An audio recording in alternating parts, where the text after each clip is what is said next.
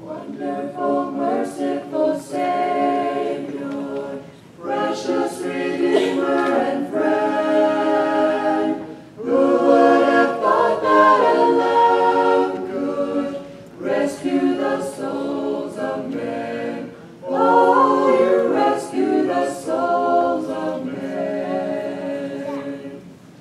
Counselor, Comforter, Keeper, Spirit we long to embrace. You offer hope when our hearts have hopelessly lost our way. Oh, we hopelessly lost our way. You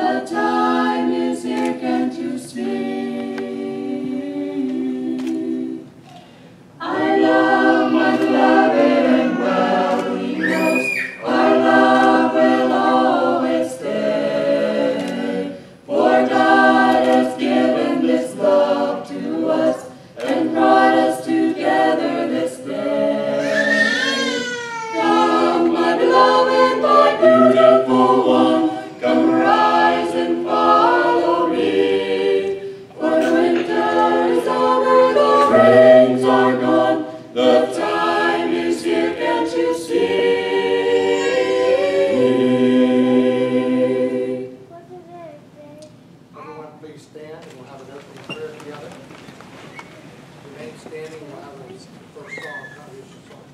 Yes, sir.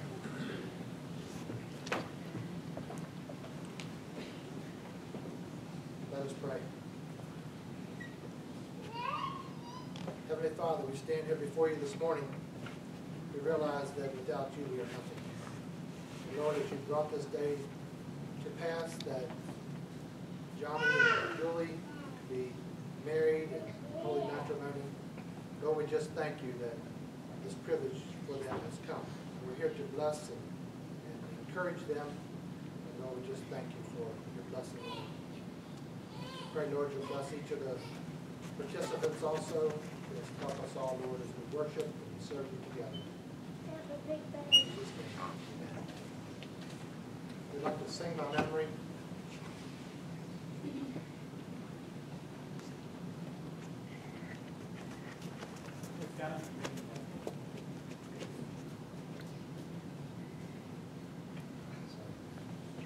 Okay, we'd like to sing together, Great is Thy Faithfulness. Great is Thy faithfulness, O God, my Father. There is no shadow of turning with Thee. Thou changest not, Thy compassions, they fail not. As Thou hast been, Thou forever wilt be. Great is Thy faithfulness, great is Thy faithfulness. Morning by morning, new mercies I see. All I have needed, Thy hand hath provided. Great is Thy faithfulness, Lord, unto me. Summer and winter and springtime and harvest, sun, moon, and stars in their courses above, join with all nature in manifold witness to Thy great faithfulness, mercy, and love. Great is Thy faithfulness, great is Thy faithfulness. Morning by morning, new mercies I see. All I have needed, Thy hand hath provided. Great is Thy faithfulness, Lord, unto me. Pardon for sin and the peace that endureth. Thine own dear presence to cheer and to guide. Strength for today and bright hope for tomorrow. Blessings all mine with 10,000 beside. Great is Thy faithfulness, great is Thy faithfulness. Morning by morning, new mercies I see. All I have needed, Thy hand hath provided. Great is Thy faithfulness, Lord, unto me. You all may be seated. We want to welcome all of you on behalf of Light and Hope Christian Fellowship and also the parents of the bride and groom. We extend a welcome to you. Glad that you came, and we want you to worship with us. We're here today to bless and help Johnny and Julie get started in this path, and we'll hear more instructions on that later, I'm sure. I'll just give the order of the service. We have the opening by Malin Petrie, who is from Gap Mills, West Virginia. It's not Gap Mills anymore, is it? It's West Virginia, Rennick, West Virginia. And he's going to be giving devotional. That's the groom's pastor. And then we'll have Sanford Yoder, the brother of the bride, give the sermon, the message. And then David Yoder, the father of the bride, is going to perform the ceremony and give further instructions. So God bless you.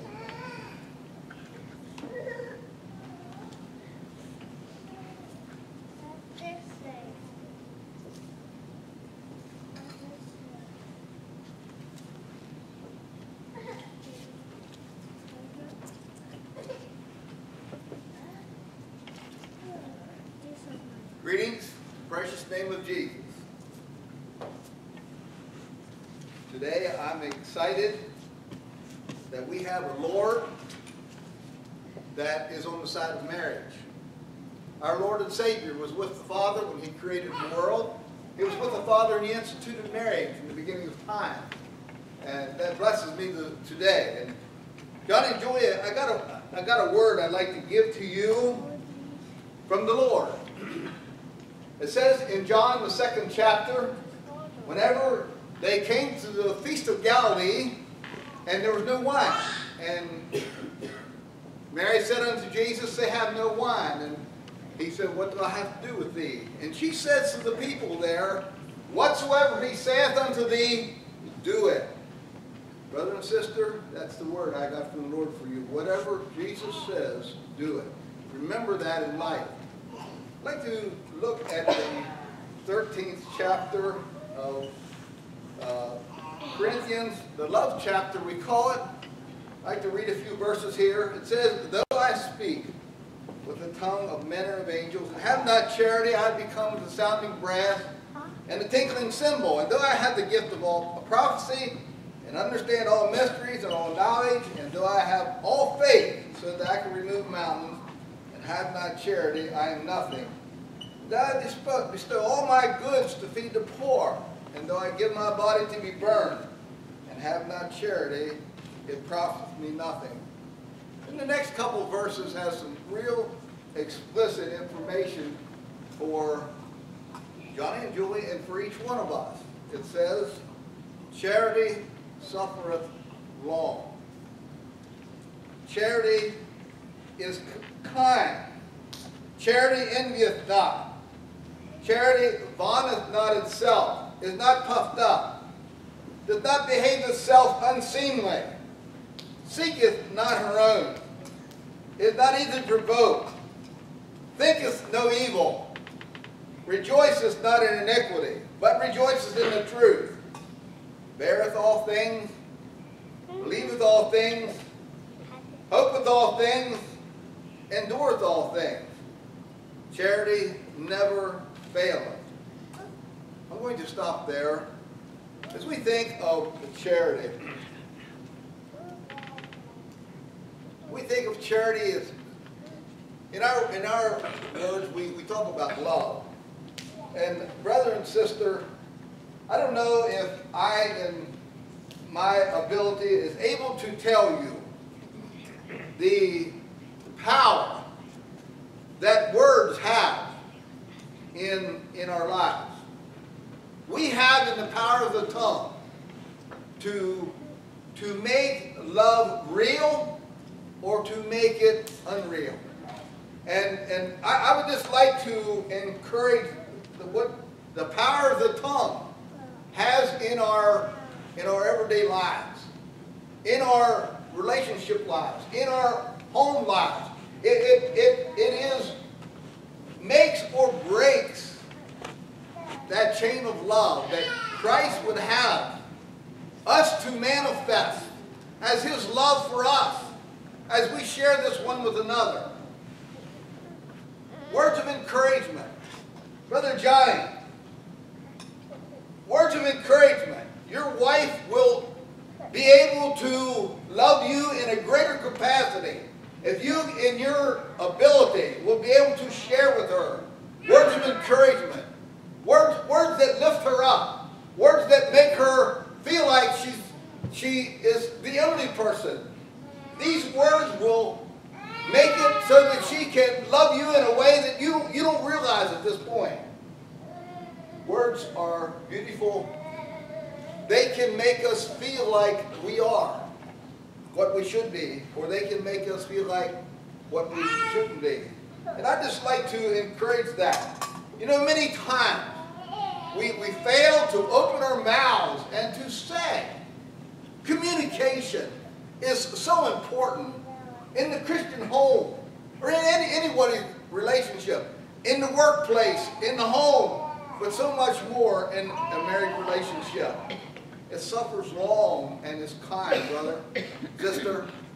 It vaunteth not itself. Your pleasure to each other is whenever your happiness, the other is happy, then you become happy. We live in a world that is selfish. We live in a world that only thinks about what I can get out of it, but not in the Christian home. The Christian home is where I manifest Christ to my companion. I manifest Christ to the world. Brother and sister, I want your lives to be that whenever you walk down the street, hand in hand, people will turn and say, what makes that couple act that way? What makes them be that way? What is about them that radiates? What are we seeing? That you can manifest Christ to a world that is hungering and thirsting after something they're missing. They're missing. That's my prayer for you. That's my hope for you. That's our desire for you. Remember, whatever he says, do it. That's for these two and for each one of us. Whatever he says, do it. I'd like to give a little testimony of an experience I had some years ago. A neighbor man that I never met before. He come to me and asked me if I would scrape his driveway. And he said, how long have you lived here? Well, I said about 2 years. Well, he said, I thought you lived here all your life. He said, the way people talk about you.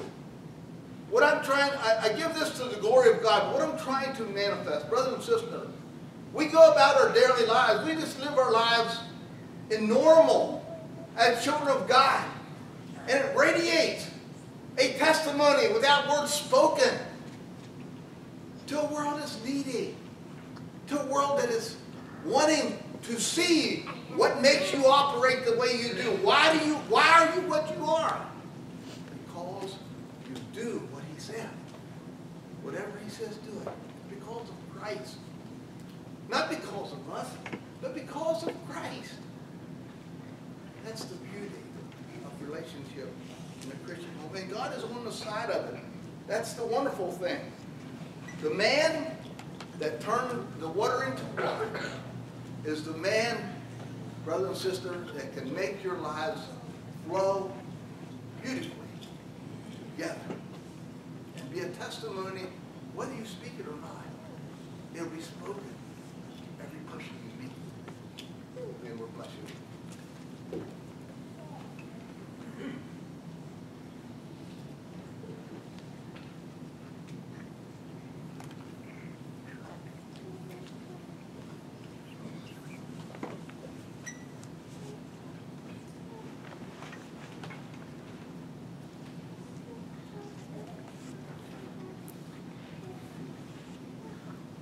Good afternoon to each one of you, and I greet you all in the worthy name of Jesus Christ. As I sat here just a few minutes ago and watched Julie and Johnny walk in, I wasn't expecting this flood of emotion, because all of a sudden I had this mental image of this tiny little girl laying in a crib in our house in Snyder County, Pennsylvania. 6 months old. She weighed 10 pounds. She needed love. watched her walk in today. And I just thank God for the things that he does in the world with love.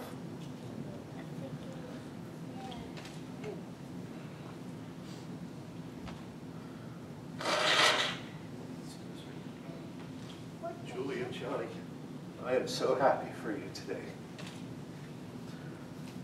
I want to share with you today some thoughts about the subject. I've chosen to title the subject today, Love Does. And I was so blessed with what Brother Malin shared. It's an excellent backdrop for where I want to go with this today. I look in the world around me today, and I see a lot of people who approach this idea of love from the perspective of what it will do for me. What can I get out of it?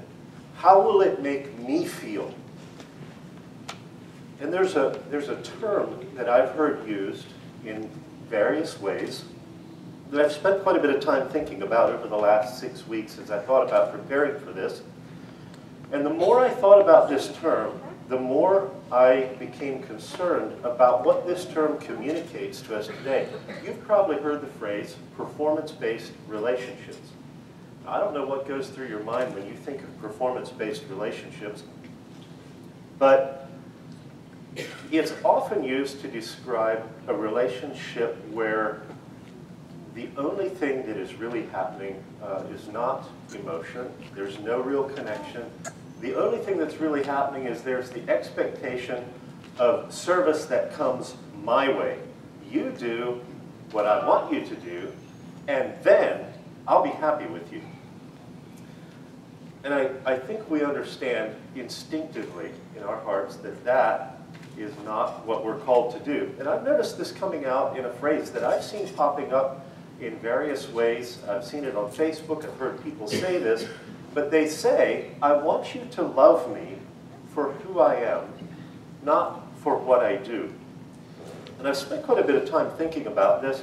And what troubles me about this term, performance-based relationships, is that it is so easy for that term to communicate to us that performance in a relationship should not be there. There should be no expectation of that in a relationship. That the only thing that matters is who I am, not what I do.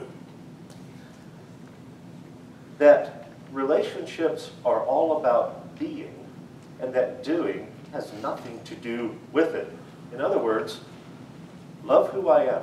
Leave what I do alone. Don't put any expectations on me. Now, I certainly agree that obviously we need to be the right thing. It's a lot easier to do the right thing when I am being the right thing. But I will confess to you this afternoon that I don't always feel like being the right thing. My wife and children can tell you that's true. I don't always feel like being like I should. So I have a question for you. If being, if what the world asserts is true, if being is the only thing that matters, would we be here if Johnny had looked at how he felt and said, I think I'm in love with Julie. And that's good enough. I'll just sit here and enjoy how I feel about Julie. Would we be here today? I don't think so. If Julie had said, wow, Johnny likes me. I like this. That's good enough. I don't think we would be here today either. How do we understand love? What makes it real to us? Is it possible for us to experience love outside of doing? These are some of the questions that started to go through my mind as I thought about this event here today. And my mind went to a couple verses, and you can try to follow along if you'd like. 1 John chapter 4 is the first place I'd like to go. And I want to just lift up a couple verses that really stood out clearly to me as I thought about some of these questions. I thought about how we understand love. And my mind went to 1 John 4, verse 19. It says, we love him. What's the rest of it? Does it stop there? Did our love for God start with us? Is it just that we've chosen to love God? No, it says we love him because he first loved us. And when that verse hit my mind, I thought, well, that's a performance-based relationship if I've ever seen one, because Jesus had to first do so that we could understand how he loves us. If you backtrack in that verse, in that chapter just a little bit, back to verse 9, it says, in this was manifested the love of God toward us, because that God sent his only begotten Son into the world, that we might live through him. He sent his Son so that we could understand how real love is. In Romans 5, verse 8, but God commendeth his love toward us, in that while we were yet sinners, Christ died for us. Now, I don't know what goes through your mind when you think of dying for somebody who hates your guts and wants to kill you. That is actually what Jesus did for every one of us. While we were yet sinners, Christ died for us. You know what? I couldn't have done that. That is not what I find natural to do in myself. And we all know the verse, John 3:16. For God so loved the world that he gave his only begotten Son, that whosoever believeth in him should not perish, but have everlasting life. Again, this is illustrated that God did something to communicate his love for us. Now imagine with me for just a little bit, and I will confess to you, this is just my imagination. This isn't Bible.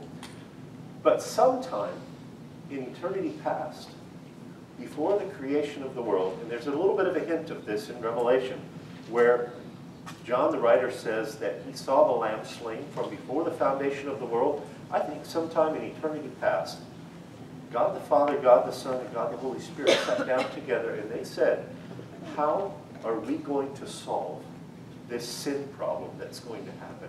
How are we going to communicate our love to mankind? And Jesus said, I'll go and I'll die for them in their place so that they can have a relationship restored with the Father. And you know what God could have done? You know what God the Father could have done in that moment? He could have turned to Jesus and he could have said, okay, I get it. I know you're willing to go do this. I know you're actually willing to go do everything we've talked about doing, but you don't have to, because I know you have it in you to do it. That's good enough. Do you think that would have worked from our perspective? Jesus actually came and did. He came and lived a real life and died a very painful, bloody, gory death, all to make this real to each and every one of us. This is not just, he didn't leave it. He could have left it just a fluffy theological idea or a belief, but he made it real. And because he made it real, we understand it in ways that we never would have if this would just be something that God would tell us could have happened. We can see he did it. That's doing. Jesus came and did so that we could understand his being. Get that? I want to change gears now just a little bit, and I debated last night, am I going to talk about this piece today? Because this is a piece that is often brought into wedding sermons, and I had some misgivings, but I finally decided I want to share from just a little bit of a different perspective from the passage in Ephesians chapter 5 that is so familiar, where we often hear the headship order talked about from Ephesians chapter 5, verses 22 through 33. If you care to, turn to that. I'd like to just read it and hear what it says. And I want to make a few comments that may sound just a little different from what we are accustomed to hearing as we look at this passage and what we think. And I want to do this because, frankly, this passage And our response to it has created a lot of problems inside our marriages. Ephesians chapter 5, verse 22 says, "Wives, submit yourselves unto your own husbands, as unto the Lord. For the husband is the head of the wife, even as Christ is the head of the church, and he is the Savior of the body. Therefore, as the church is subject to Christ, so let the wives be to their own husbands in everything. Husbands, love your wives, even as Christ also loved the church and gave himself for it, that he might sanctify and cleanse it with the washing of water by the word, that he might present it to himself a glorious church, not having spot or wrinkle or any such thing, but that it should be holy and without blemish. So ought men to love their wives as their own bodies. He that loveth his wife loveth himself. For no man ever yet hated his own flesh, but nourisheth and cherisheth it, even as the Lord the church. For we are members of his body, of his flesh, and his bones. For this cause shall a man leave his father and mother, and shall be joined unto his wife, and they two shall be one flesh. This is a great mystery, but I speak concerning Christ and the church. Nevertheless, let every one of you in particular so love his wife, even as himself, and the wife see that she reverence her husband." Now, a lot of folks have a lot of hang-ups about this passage. And the passage, and this is why I want to talk about this passage is often twisted into something along the lines of, "Come on, wife, get in line behind me and my ideas. Can't you see that my way is the way this needs to be done? Can't you see this is what needs to happen? And you're supposed to submit to me, right? Because, hey, the Bible says so, right? It's right here. You can read it." I have one question for you men who are husbands and know what it means to be a husband. Look at verse 23 again. "For the husband is the head of the wife." How? "Even as Christ is the head of the church, and he is the Savior of the body, even as he died for the church." That's how you are head of your wife. So here's the question. How many times has the Lord Jesus Christ come at you with a big hammer and said, "You are going to do it this way. My way or the highway, buddy. This is how it is." Hey, if there's anybody who would have a right to do that, it would be Jesus Christ, wouldn't it? If you really stop and think about it, does he do that? No, he doesn't do that. When Jesus forces his way on you and railroads you into something you disagree with, guys, then we have the right to do that with our lives. And that ain't happening as long as Jesus is on his watch, and that's not changing. And I'll just be honest with you, I need this just as much as anybody else potentially sitting here. I deliberately left out verse 21 at the beginning of this passage. You might wonder why I skipped that. I wanted to come back to this. Look at what it says. This is what starts this whole passage off. Submitting yourselves to who? One to another in the fear of God. That makes it pretty simple, doesn't it? The only way that real love can exist inside a marriage is when two people work together to come into agreement with each other in a way that honors God. And I believe that under the lordship of Jesus Christ, there is always a way to make that happen. And I don't know if you noticed, but I didn't really address the ladies in this, and I'm not going to. Many times that happens, but I'm kind of making a point here. I'm ragging on you guys for just a little bit, because I need it just as much as the next one. You know what I find in my marriage is it's the guy in my marriage who gets on the bulldozer and tries to push things around and make things go his way. And in my experiences, I observe couples, marriages, relationships that have gone to smash. I would propose to you that in most, if not all of those cases, if the man would be the husband and father that he should be according to these passages, the end result would be very different. Men, women content to be followers.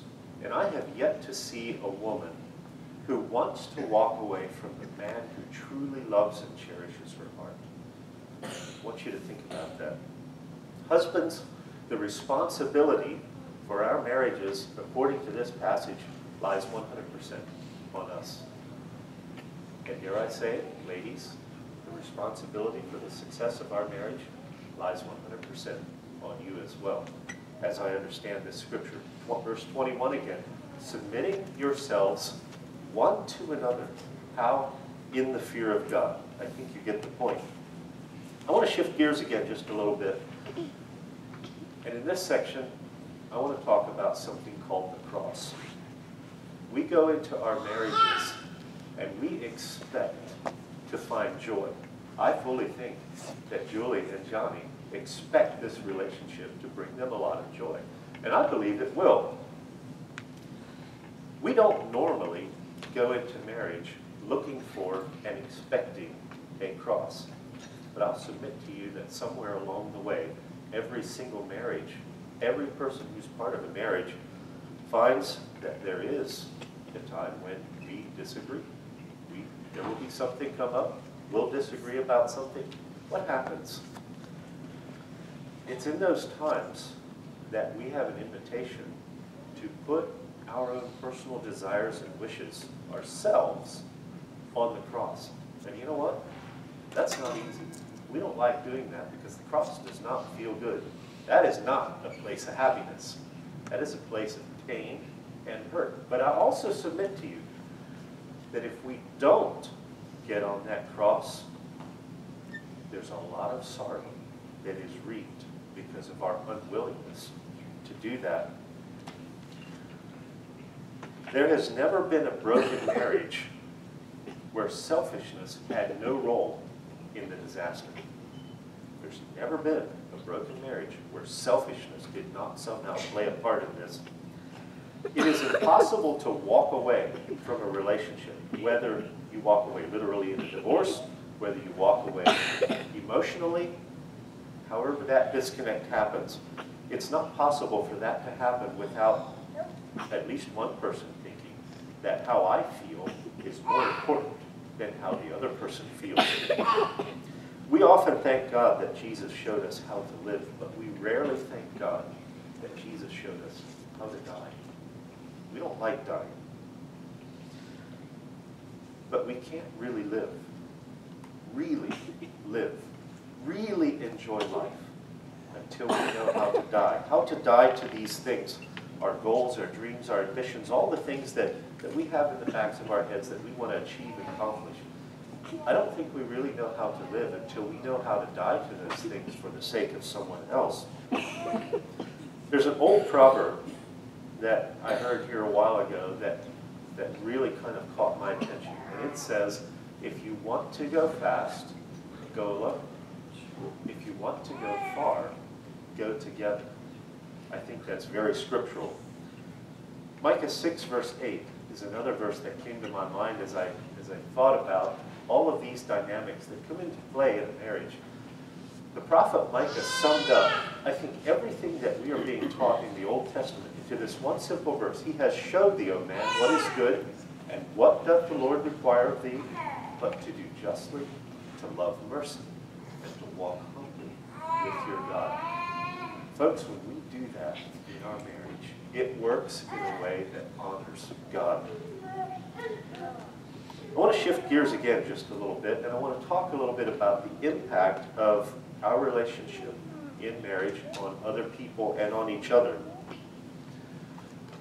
Recently, I was talking with a young couple who was struggling with some issues in their marriage, and I became more aware of something that I think plagues me in our marriage, something that I've got to work on, something that I think is just kind of a dynamic that is possibly more real today than it was maybe 100 years ago. We need to plan time to connect with our spouse. The whole world runs on schedules. There's the schedule for church, there's the schedule for school, there's the schedule for job and college, and there's the schedule to pay bills.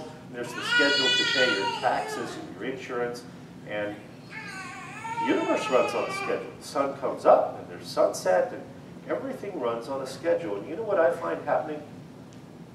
I've noticed that what happens is we take care of all these other things that are on the schedule, and we forget that we're going to have to schedule time to take care of our marriage. And we get all these other things done, and what ends up happening is our relationship in our marriage is kind of an afterthought. We'll do that whenever all these other things get done, right? I think it's important, especially in today's world, for us to be able to schedule time into our schedule that is just as fixed and just as important as all of these other things, so that we get it done. Now, I'm not saying you have to do this a certain way, but I think it is helpful to realize that most of our lives are really very full, very busy, and unless we actually take time out of all these other things to work on our marriage, it might never happen.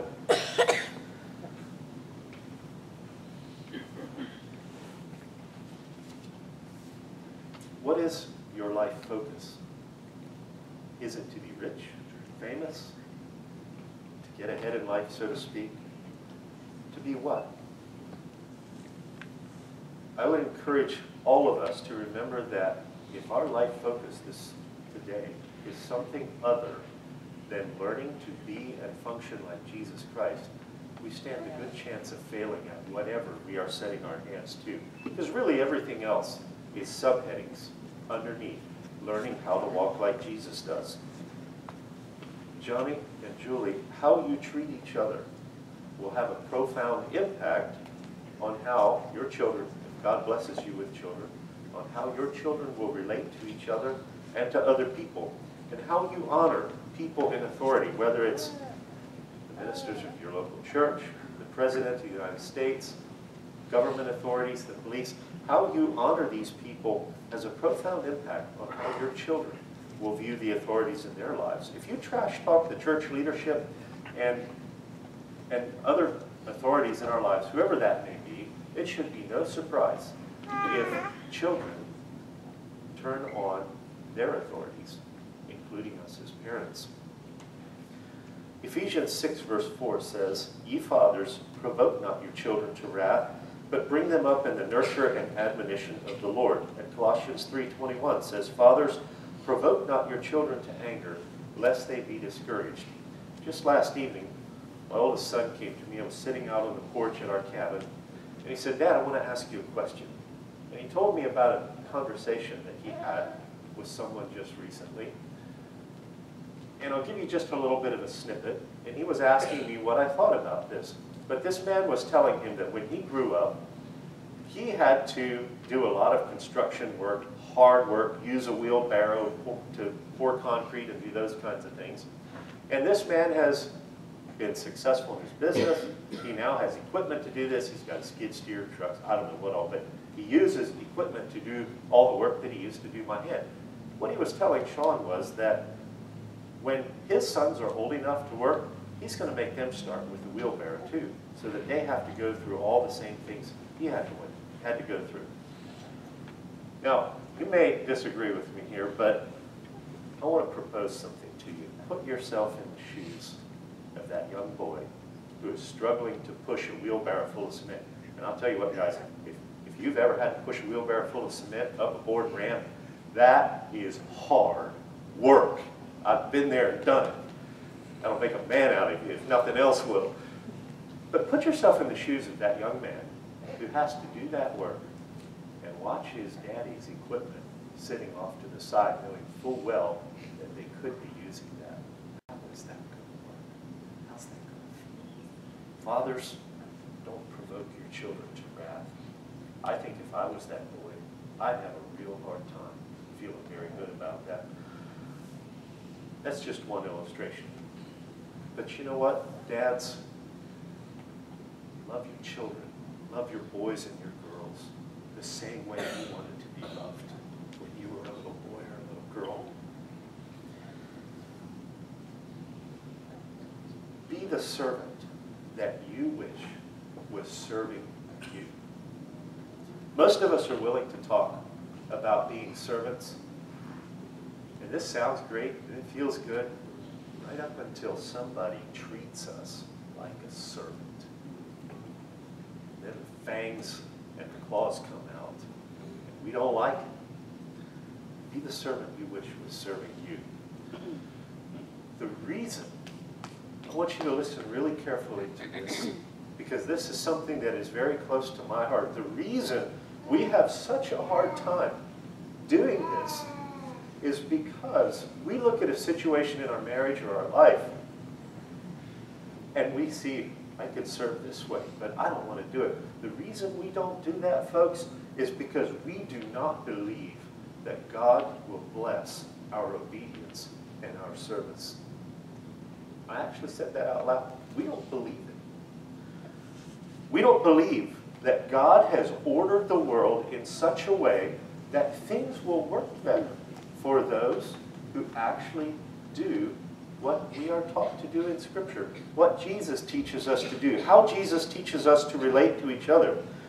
We believe that actions follow our emotions. That's true, right? Our actions do follow our emotions or we wouldn't be here today. But we miss the point that our emotions also follow our actions. There are times when I don't feel like doing the right thing. And if I choose to do the right thing anyway, what I've discovered is how I feel begins to follow what I do. The lie that Satan brings is that God will not bless your obedience. The reality that Jesus Christ brings into these relationships is that if we follow him and his way of doing things, we begin to learn how to have a relationship with God the Father and with the Lord Jesus Christ. And it's in that context, the context of a real relationship with God, that we actually begin to learn how to relate to others, even our difficult spouse. Don't get me wrong, my wife is not difficult. I'm the difficult one. I want to be really clear about that. But it's in that context that we begin to learn how to relate to our spouse, our children, and the world around us. I ran across a story as I was preparing for this. It was last week. Kind of stumbled across this story, and I thought the story so well illustrated the point that I'm trying to make. I'm just going to take the time to read this story and follow up with just a few comments. The title of this story is How I Saved My Marriage, and it's written by Richard Paul Evans, who is an author. When I mentioned the name of my wife, she mentioned we have apparently a couple books by him. Very interesting. But this is the story of what happened in his marriage. And I want you to just listen to what happens and connect it with some of the things we've been talking about here this afternoon. Dedicated to my sweetheart. My oldest daughter, Jenna, recently said to me, "My greatest fear as a child was that you and Mom would get divorced. Then when I was 12, I decided you fought so much that maybe it would be better if you did." Then she added with a smile, "I'm glad you guys figured things out." For years, my wife Carrie and I struggled. Looking back, I'm not exactly sure what initially drew us together, but our personalities didn't quite match up. And the longer we were married, the more extreme the differences seemed. Encountering fame and fortune didn't make our marriage any easier. In fact, it exacerbated our problems. The tension between us got so bad that going out on a book tour became a relief, though it seems we always paid for it on re-entry. Our fighting became so constant, it was difficult to even imagine a peaceful relationship. We became perpetually defensive, building emotional fortresses around our hearts. We were on the edge of divorce, and more than once, we discussed it. I was on book tour when things came to a head. We had just had another big fight on the phone, and Carrie had hung up on me. I was alone and lonely, frustrated and angry. I had reached my limit.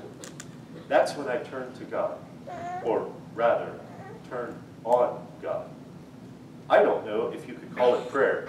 Maybe shouting at God isn't prayer, maybe it is, but whatever I was engaged in, I'll never forget. I was standing in the shower of the Buckhead Atlanta Ritz-Carlton yelling at God that marriage was wrong and I couldn't do it anymore. As much as I hated the idea of divorce, the pain of being together was just too much. Deep down, I knew that Carrie was a good person, and I was a good person. So why couldn't we get along? Why had I married somebody so different from me? Why couldn't she just change? Finally, hoarse and broken, I sat down in the shower and began to cry. In the depths of my despair, powerful inspiration came to me. You can't change her, Rick. You can only change yourself. At that moment, I began to pray. If I can't change her, God, then change me. I prayed late into the night. I prayed the next day on the flight home. I prayed as I walked in the door to a cold wife who barely acknowledged me. That night, as we lay in our bed, inches from each other, yet miles apart, I knew what I had to do. The next morning, I rolled over in bed next to Carrie and asked, "How can I make your day better?" Carrie looked at me angrily. "What? How can I make your day better?" "You can't," she said. "Why are you asking that?" "Because I mean it," I said. "I just want to know what I can do to make your day better." She looked at me cynically. "You want to do something? Go clean the kitchen." She likely expected me to get mad. Instead, I just nodded. "Okay." I got up and cleaned the kitchen. The next day I asked the same thing. "What can I do to make your day better?" Her eyes narrowed. "Clean the garage." I took a deep breath. I already had a busy day, and I knew she made the request in spite. I was tempted to blow up at her. Instead, I said, "Okay." I got up, and for the next 2 hours, I cleaned the garage. Carrie wasn't sure what to think. The next morning came. "What can I do to make your day better?" "Nothing," she said. "You can't do anything. Please stop saying that." "I'm sorry," I said, "but I can't." I made a commitment to myself. "What can I do to make your day better?" "Why are you doing that?" she said. "Because I care about you," I said, "and our marriage." The next morning I asked again, and the next, and the next. Then, during the second week, a miracle occurred. As I asked the question, Carrie's eyes welled up with tears, then she broke down crying. When she could speak, she said, "Please stop asking me that. You're not the problem. I am. I'm hard to live with. I don't know why you stay with me." I gently lifted her chin until she was looking in my eyes. "It's because I love you," I said. "What can I do to make your day better?" "I should be asking you that." "You should," I said, "but not now. Right now, I need to be the change. You need to know how much you mean to me." She put her head against my chest. "I'm sorry I've been so mean." "I love you," I said. "I love you," she replied. "What can I do to make your day better?" She looked at me sweetly. "Can we maybe just spend some time together?" I smiled. "I'd like that." I continued asking for a month, and things did change. The fighting stopped. Then Carrie began asking, "What do you need from me? How can I be a better wife?"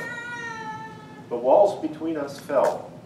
We began having meaningful discussions on what we wanted from life and how we could make each other happier. No, we didn't solve all our problems. I can't even say that we never fought again. But the nature of our fights changed.